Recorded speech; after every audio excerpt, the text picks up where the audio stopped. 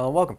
We're going to be looking at, in this video, we're going to be looking at writing about feature articles, and we're going to be mainly looking at the two types of questions you'll be probably given about a feature article, which is first of all to critically analyze how a writer's opinion is made.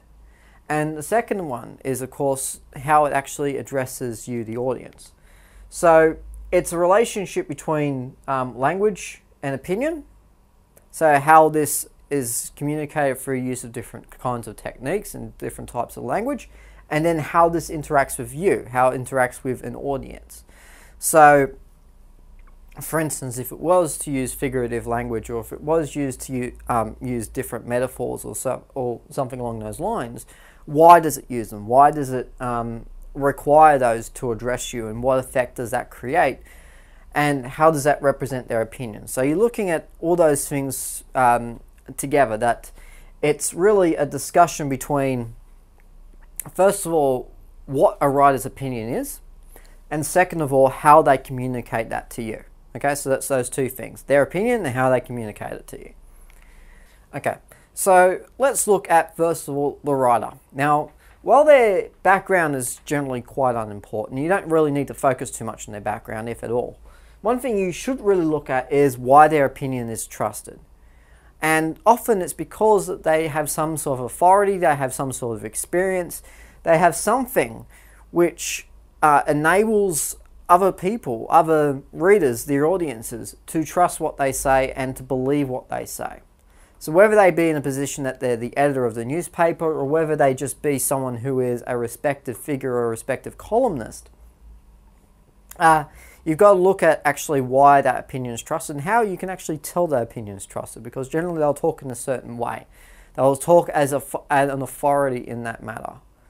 So for instance, if you look at a political journalist or correspondent, they will talk about politics in the way that they are an authority on it, because they've reported on it for so long, that they know so much about it, that they are trusted in that particular field to talk about these issues. So even though you don't really need to actually talk about their background, you should talk about how their authority actually affects what they say. Crucially, should I say, their opinion is often supported with evidence, and it does things like resonates with readers and stimulates public debate. Now, when I say often supported with evidence, their evidence is a little bit touch and go, so to speak. However, the rest is something that all columnists do, that they resonate with their readers in some way, that they talk to them, they have some sort of impact on them. And secondly, they stimulate public debate. So what they're trying to do is trying to get their opinion, their ideas, their ways of thinking, and then what they're trying to do is sort of throw that on their audience and say, carry on the good work, but more importantly, believe what I say, look at this as being important, look at this as something that you should be valuing as much as I do, because that's ultimately what people do when they stand on their soapbox and talk at people and trying to have conversations with them, is they're trying to tell them of their point of view and how things should be looking. And often that's what happens, is they'll write about it in such a way where they will communicate their opinion, and they will do it in such a way where their ultimate goal is to get others to spread their opinion, and for that opinion to be part of the public debate, and also to be an opinion leader, as in, if my opinion gets communicated through a newspaper and then suddenly other people start to think that way, then ultimately that shows the success of that columnist and obviously their authority as well. The other thing you've got to look at is how the argument is sequenced. And first of all, you've got to look at the how, which is that they're always a personal argument. They are structured so one point leads on to the next. So these are the things which are almost immediately, they're part of every argument. So every argument given by a person is personal, obviously. The other thing is that they are structured so one leads on to the next, like all good arguments should. And if you ever write an essay, then obviously you're going to be trying to do that sort of thing as well, and trying to communicate your own ideas in such a way where other people can follow them. They're informally sequenced a lot of the time, so they don't necessarily have to follow a structure like you would, for instance, for an essay. They can be sequenced in any way that takes their fancy. They use background, analogies, facts, and other sources to prove their point. So these are all the ways that a writer will construct their argument, using all of these characteristics. Personal, but they'll do so in such a way where it's a fairly logical argument. All right, that they don't have to be formally sequenced, but they do have to go from one to the next, and then they'll use evidence to prove it. So this is essentially your discussion, and this is how they prove it. This is their evidence. The effect of this is, first of all, that an argument focuses directly on representing the writer's perspective. They don't mince their words, and they go straight to the point. They use evidence in such a way where it appeals to an audience's interest. As in, if you're just going to keep bombarding people with statistics, most people will turn off. Whereas ones who often write feature articles, and if you ever read one, you often see them being used in such a way where they'll outline their point of view first, they'll represent it, their own ideas, and they'll represent their own perspective, and then they'll give their evidence to prove it. It's also a nice handy model to take if you're actually doing essay writing, because that's exactly the same thing you should be doing for an essay as well. And finally, they speak directly to readers. They try and have a heart-to-heart with them. It's not a lecture, because if you're lecturing to someone about something, then they're going to tune out. And if you get in your high horse about it, then you're also going to tune out. Whereas journalists and those who write feature articles are generally smart enough to know that if they get on their high horse and claim to be better than everyone else, then most people will take that as a sign to say, oh, well, I don't really need your opinion then. So they'll try and speak directly and have a heart-to-heart with their readers and sort of make them feel like this is something that matters to them as much as it matters to whoever wrote it and whoever its perspective it is. So they do it using a number of ways, and the language is also quite important. They use devices such as I mentioned before, figurative language. As in, they try and represent it in such a way where everyone can visualize it. And it's one of the most important things about figurative language is it helps to visualize certainly a lot of abstract concepts, and certainly ones that are often quite difficult. And you have to remember that one of the points often of feature articles is to represent things which are important for public debate.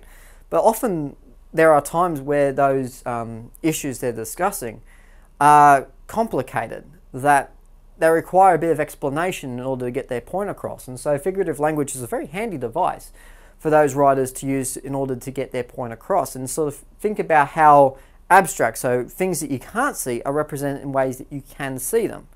For instance, if you're saying that if you're talking about the economy and it's going down, then you can say it's plunging into a black hole. Okay, we can imagine a black hole that it's plunging into. That means it's going down. And that's a visual way of representing something which we can't see. We can't see the economy, but we can see whatever that image is.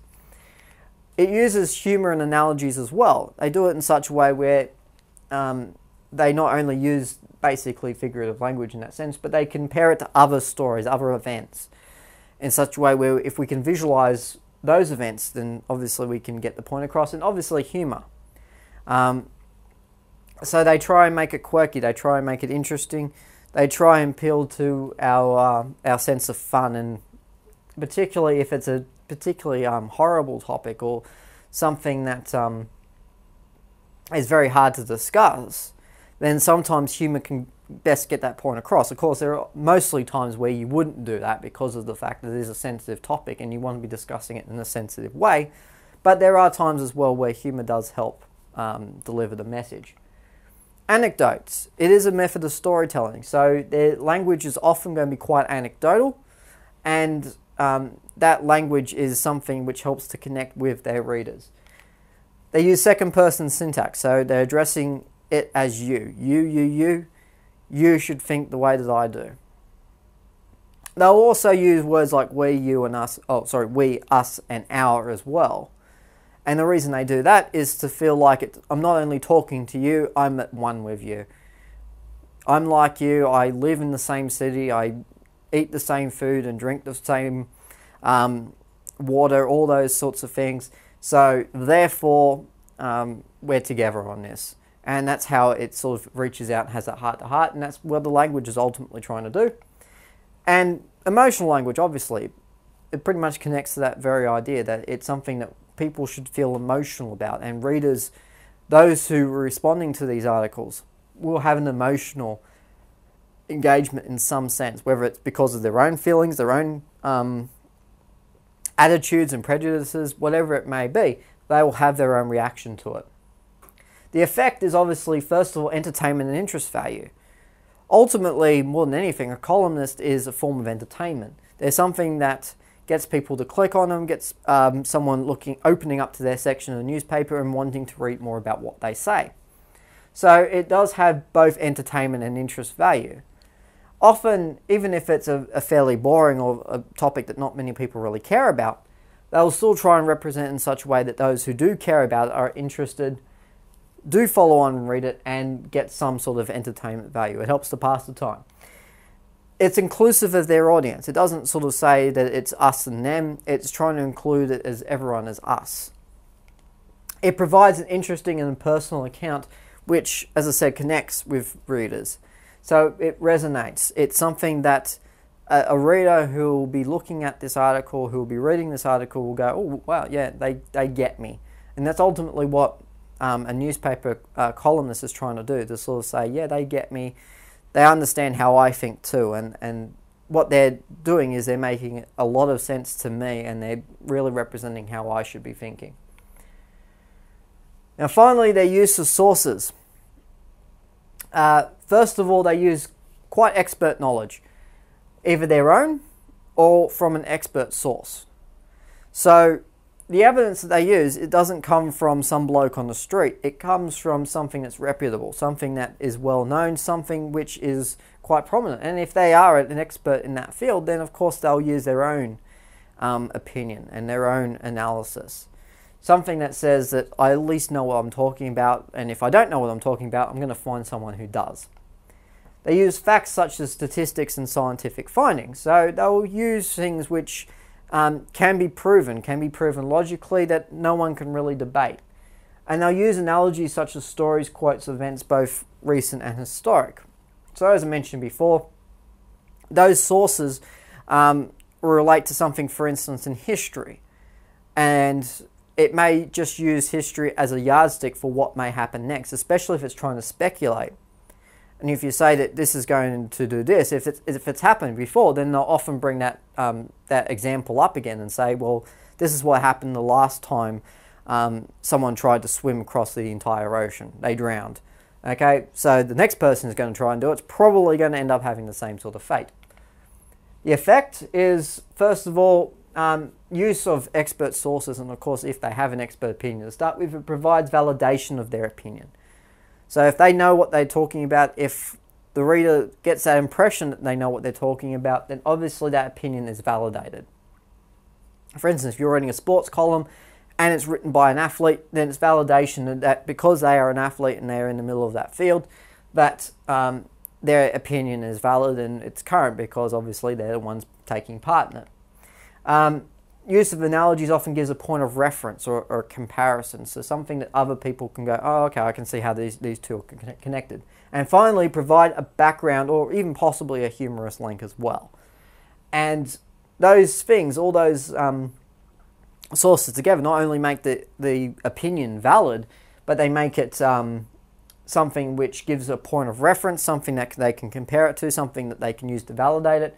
And finally, something that makes it interesting, something that gives a bit more information so that point comes across.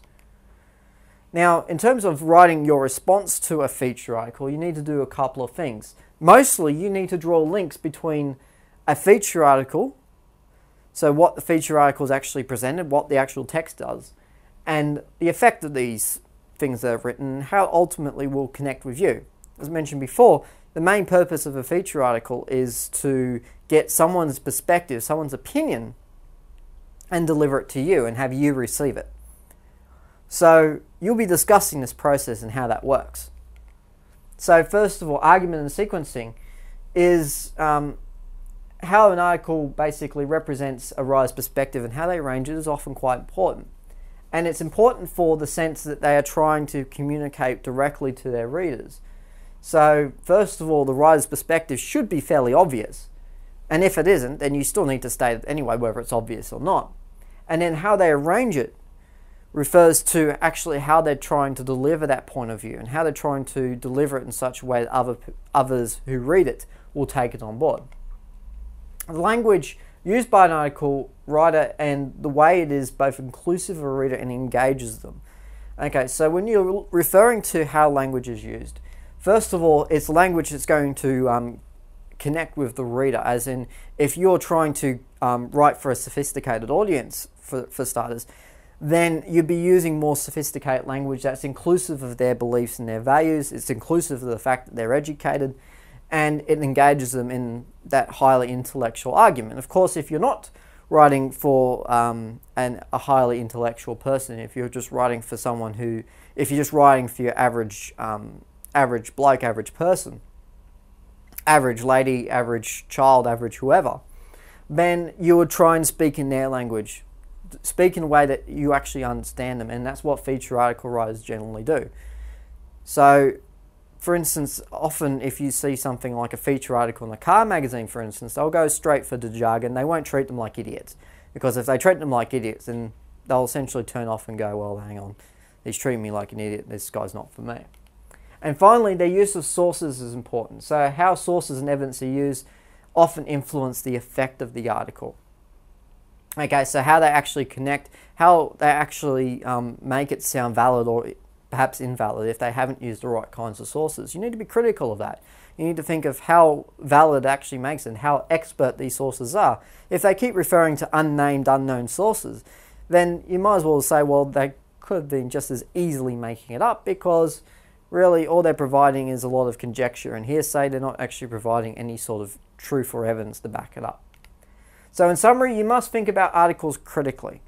And this is what you need to do. You need to be very critical of that process between what happens between the journalist's hand or the columnist's hand and what you read. You need to make links between the text and you, the reader. So actually how it's trying to talk to you or talk to an audience directly. And finally, analyze the effectiveness of what is written and really critique and think carefully about whether it actually creates an effect, whether it actually does sort of get your opinion on board. I mean, you don't have to talk about it in a personal sense, but how it actually does get its point across. And finally, really discuss how effective that point is and how a writer is effective in delivering it. But otherwise, that's it for feature articles and how to write about them. So until next time, I'll see you later.